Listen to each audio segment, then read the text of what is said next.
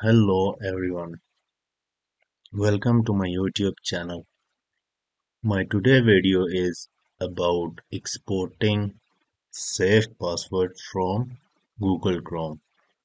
Like if you can see my screen, I have Gmail account linked with Google Chrome and the synchronization is on and it's saving password. So whenever I log in with my Gmail and any other computer or device, it will automatically add my all the passwords and favorites back to Google Chrome. So today I'm showing you how we can import and export these saved passwords locally to our computer so we can take the backup of these passwords. So let's go to settings. After going to settings, we have to find the setting name password.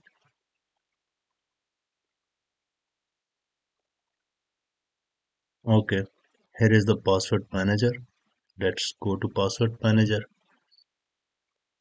After going to password manager, you can click on three dots here before saved password.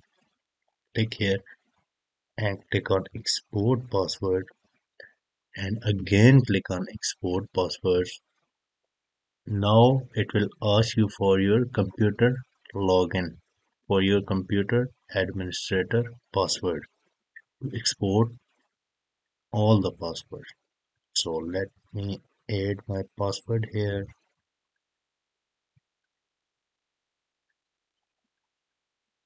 Okay, now it's asking for the location to export those passwords.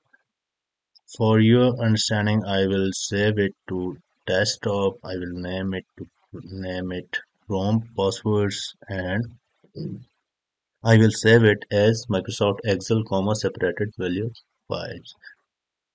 So let's save it.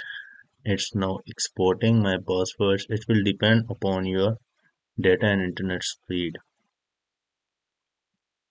Okay. You can see my Chrome passwords are exported to my desktop in an Excel file. I will not show you my passwords as these are the sensitive information. I will not open this file and will not show you. So import and export. You can do export and import in the same way. Like if previously we have exported the passwords, right?